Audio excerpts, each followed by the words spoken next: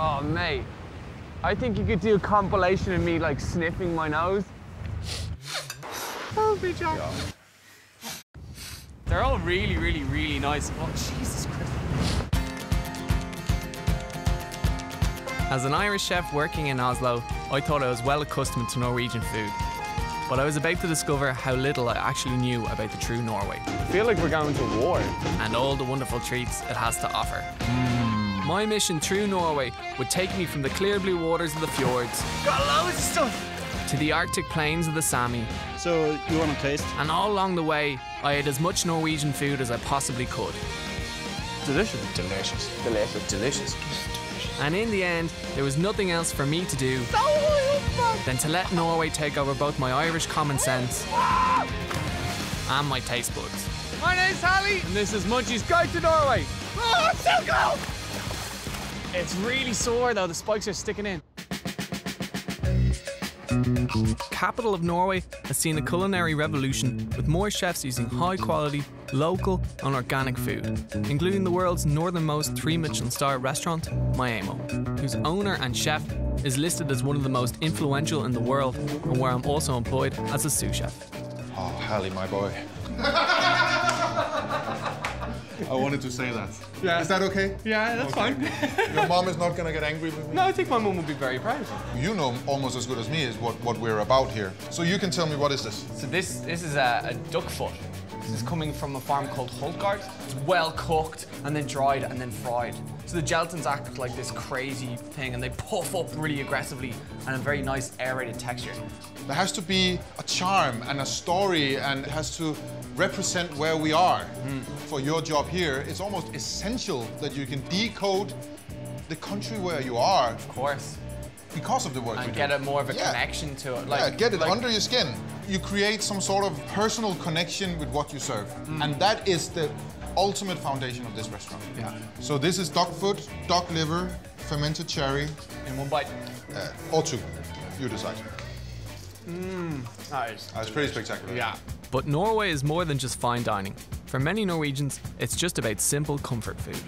What is your favourite Norwegian food? That would probably be lapskaus. A potato ball. Kjøttkake. Pinnekjøtt. Just meatballs. Meatballs, Yeah. Lutefisk. Rakfisk. Cod tongue. Tongue of the cod, it actually tastes very good. Grandiosa.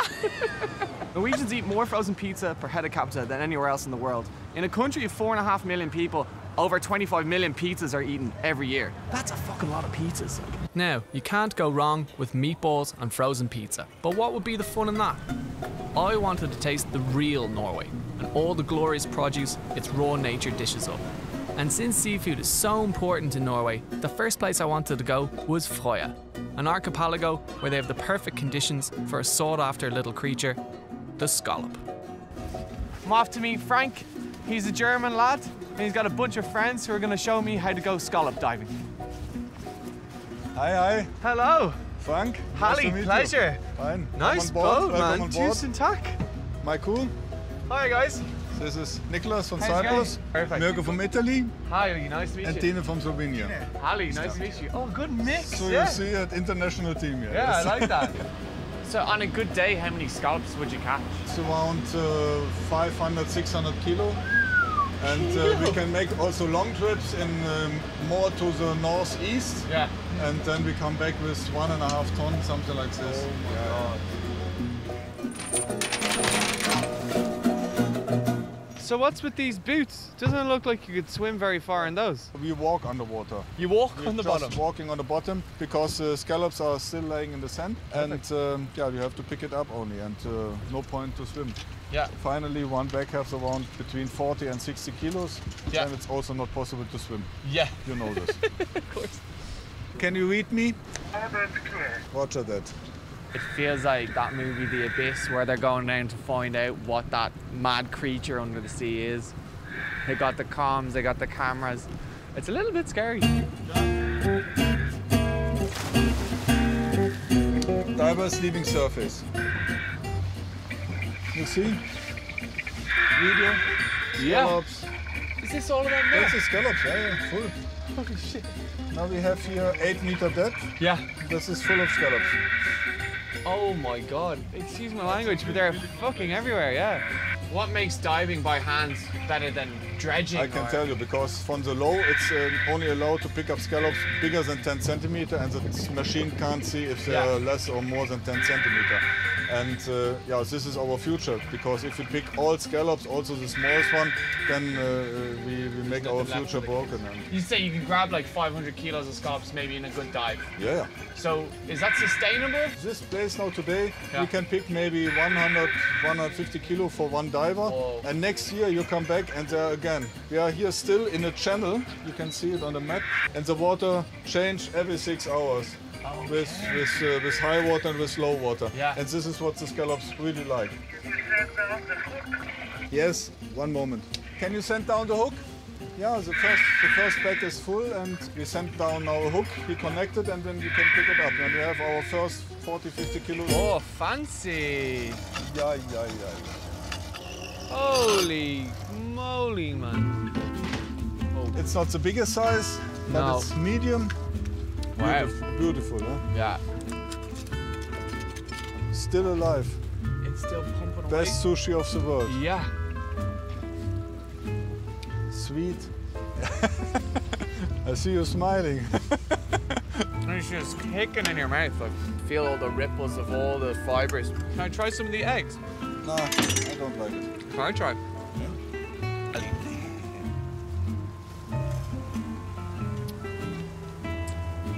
Texturally not that great. I like the muscle from scallops. That's That's it. the most important. Scallops don't get better than this, do they? Out in the water, the sun is shining, and I'm eating one of the most delicious products in the entire world. Just try it yourself. It's grand. I've eaten loads. Come on. We're all sharing now. Mate, I am gonna be sick to my belly with scallops. They say you can have too much of a good thing, but I'm not so sure it's true.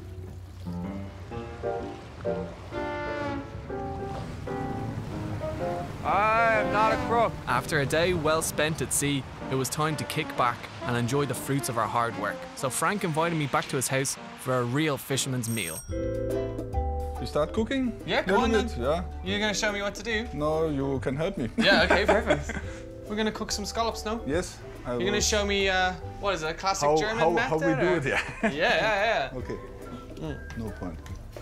It looks professional what you're doing. Yeah, it's weird. I actually sometimes get paid to make food. Yeah. White pepper. A little sprinkle? Yeah. Yeah. I take some cream. Just go for it. Yeah, all over. Oh, yeah? Completely. Okay, yeah. yeah. And make nice. Is that loads? Or more? No, more. More. Yeah. Yeah, I mean. All right. So Okay, what's we have next? cream on it and Yes. then cheese. Sprinkle of cheese, just. Completely full, and then it have to be at least nice coarse. Yeah. This looks absolutely Yeah. filthy. I like the idea of using the shells as well. Oh, we're getting fancy now. I was thinking to make some, what called it? Perfect. I suppose a new method of cooking scallops, often you'd have a cured one or it'd be dried. This is no nonsense, no frills. This is like high calorie, delicious things that are about to happen here. I suppose it holds values in traditional French cooking as well, no? Scallop gratin in the shell. Don't have to clean up either, you just throw it in the bin at the end.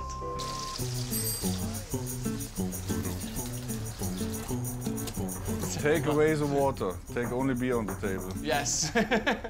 For the kids as well, no? Yeah, the kids. Yeah, they're German kids, so. 2, 3. Oh, it's absolutely delicious, isn't it? Super garlicky, cream, cheese, scallops. You can't really beat it, like. Oh, cheers, lads. Thank you very much for having me on. Cheers. Skull. How did it take you so long to open that beer, man? You have to look in the eyes. Yeah, my mum always said, like, if you don't look in the eyes, you got 7 years bad sex. And my wife is coming back this night. Come on. Can I grab another beer, Frank? Is that okay? Definitely. If there are more, you can pick up one for me. Yeah, I will. Yeah, of course I will.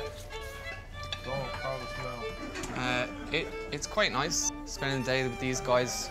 I know this is like a Munchies guide to Norway, but I'm surrounded by foreigners and I've never felt more welcome.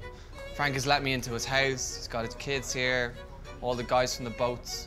And it's just very lovely, to be honest. I feel very much at home. And I'm gonna finish my dinner and drink my beers. Bring one to Frank.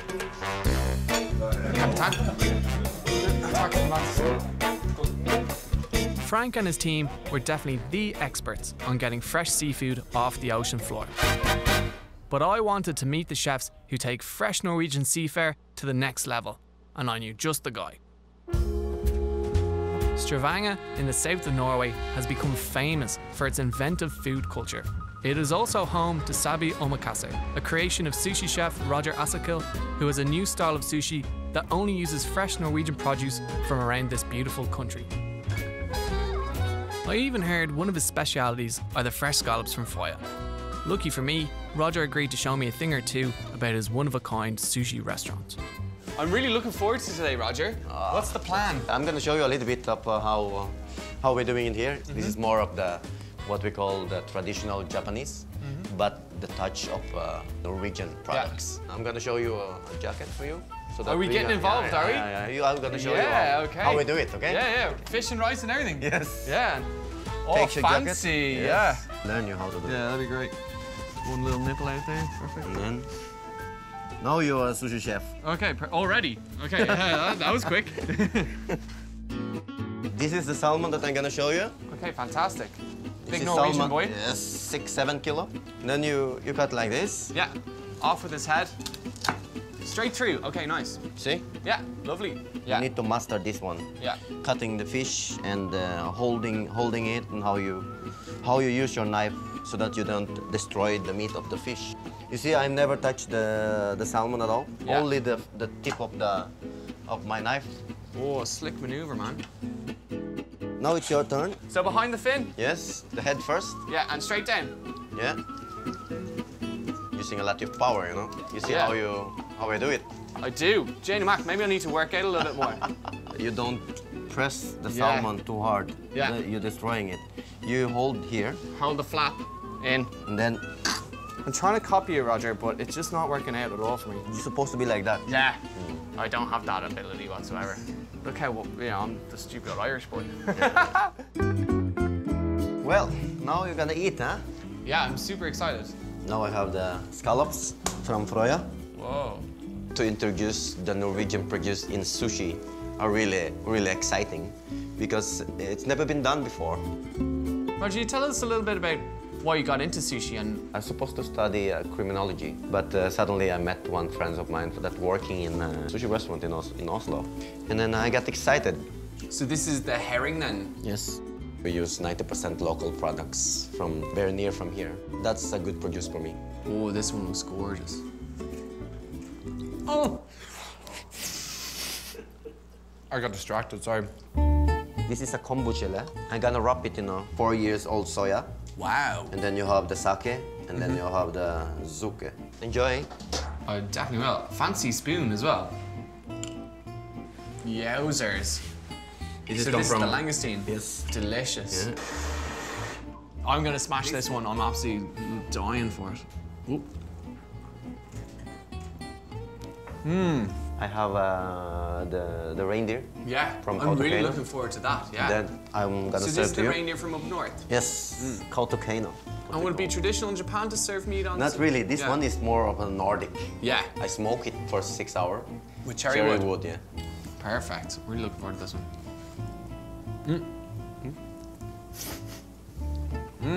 That was absolutely delicious. Thank you so much, Roger. I really enjoyed it a lot. Yeah.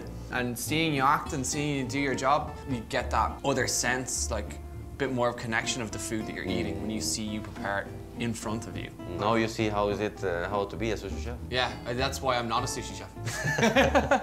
Cheers, Okay. man. I'll give you a knuckle.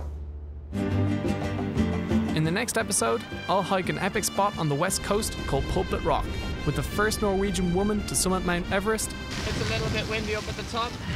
A bit. This is at the edge of what I would recommend. Man, it is inside. And dive deeper into old Norwegian food traditions. Smells like a bit like cow poo. In a good way. In a good way. And if I'd been the factory owner here now, seeing this result, I would do it again.